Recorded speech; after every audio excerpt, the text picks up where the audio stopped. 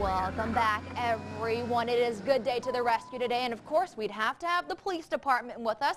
We're talking with Officer Danny all day this morning. Good morning to you. Good morning, ma'am. So I hear a little birdie tell me you're recently new to the police department.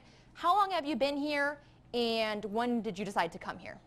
I've been on the department for about 10 months now, and I decided to come to the department January of last year. I decided to make the change to come to Albany. Where are you originally from? I'm originally from Albany. I grew up in Albany and Lee County. Okay. And my early adulthood, I moved away from Albany. So just recently moving back. So you decided to come back to your hometown and serve. I did. What do you like about being with Albany Police Department so far? You've only been there for 10 months, so I'm wondering, what have you experienced so far in just your 10 months? Well, the short time that I've been there, I've seen, basically it's a big family. They welcome you with open arms, and they try to teach you everything that they can, keep the officers safe, and also to basically train you to do your job better, so we can better protect and serve the public. And I wonder, since you're new and you're kind of considered a rookie, do they kind of pick on you, what we see in all these other sitcoms and stuff, for being a rookie? Oh yeah. I mean, it's not too bad, you know, but you will get the occasional little picking on. But at the end of the day, you know, they'll help you out. They'll do whatever they can to make sure you're safe and that you go home at the end of the day. And you said you get an occasional picking on. What's probably the funniest one that they've done to you since you're the rookie? Well, since I've been there, it hasn't been too bad for me. I've actually had an FTO when I was riding with him. I didn't know the street name, so he put me out and took off, and then told me to walk back to the car. So it hadn't been too bad other than that. So why did you decide to be a police officer? Is there someone that inspired you, or an event that inspired you to become an officer and serve? Well, when I was little, it all started back in the flood of '94. My family was displaced by the flood, and right before we were evacuated, we had a police officer come up to the house, and he told us, "Look, the water's coming. Y'all need to get away." He actually helped us put our things in a vehicle. So seeing that at an early age, seeing what they're really about, and also I love cops. Growing up, I couldn't miss it. You know, it just put something inside my heart that wanted to help the public, you know, and serve. So. All right. Well, I have a story that Phyllis has told me that I'm not going to tell you just yet. We'll inform you about it when we come back. They have Good Day to the Rescue. We're talking with Officer Danny all day this morning from the Albany Police Department. Thank you for joining us. He's only been there for 10 months, and I've heard many stories about you already through a few connections that we have. I have this story that I was sent. You might remember the date, April 17th. I don't know if that sticks in your head, that date. But for those of you that don't know, April 17th, this officer responded to a call at an apartment complex on Gillianville Road. There was a female in that apartment that had taken a good amount of medication, as you should remember. Then you called EMS. You knocked on the door several times, but no one answered.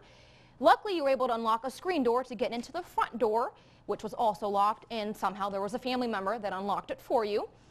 You went inside, you saw this lady lying on the couch, and she wasn't responsive at all. You tried to wake her up, and it didn't work. You noticed that the lady wasn't breathing, and her face was blue, and you couldn't find a pulse. You then picked this lady up, moved her from the couch to the floor, performed CPR, and I was told about 30 compressions later you actually got a pulse, and she was breathing, and you kind of saved her life. What was going on that day? Because you've only been here for 10 months. I'm pretty sure that was a very shocking day. Well, the intense training we receive in the academy and our field training officers, we receive a lot of training. Pretty much everything is repetition with our department. So when we face situations like that, we don't stop to think what to do. We automatically know, and we kick in overdrive and do it. That day was just a regular day. It was another, what most people might want to call, a routine call, but of course we know none of them are routine.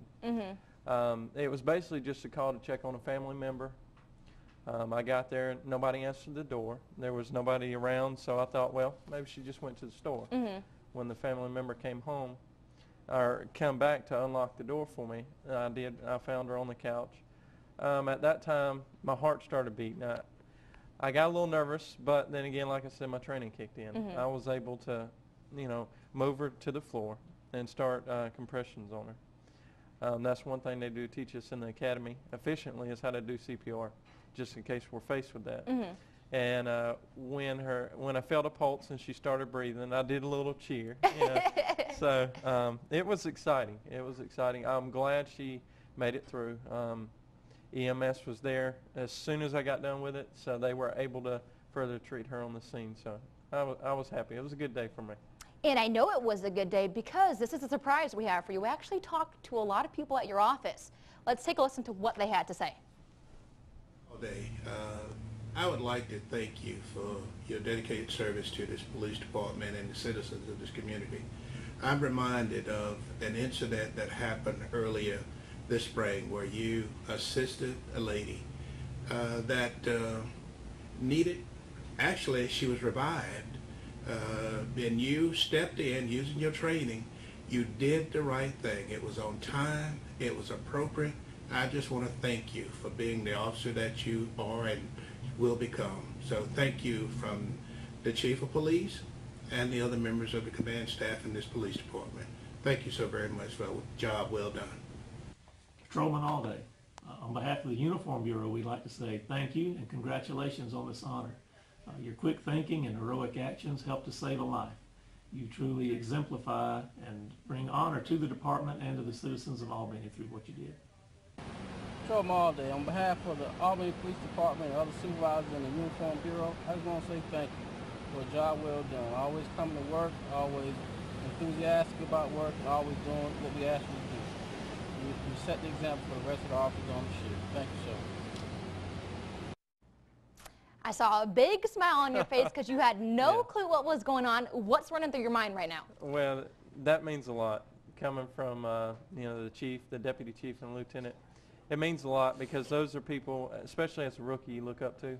You depend on them to be there when you need them, and for something like that coming from them, it just means a lot to me. It makes my day. Definitely, I'll never forget it. So. He had no clue that he was coming here to get a big surprise. He thought he was coming to talk about being a new officer. So he's witnessing this for the first time, as you are. So here on behalf of Fox 30, I want to say thank you for all the good work you've done and will continue to do. You've been here for 10 months, and we can't appreciate the many more months you are here to stay. Yes, ma'am. I look forward to being here for a long time.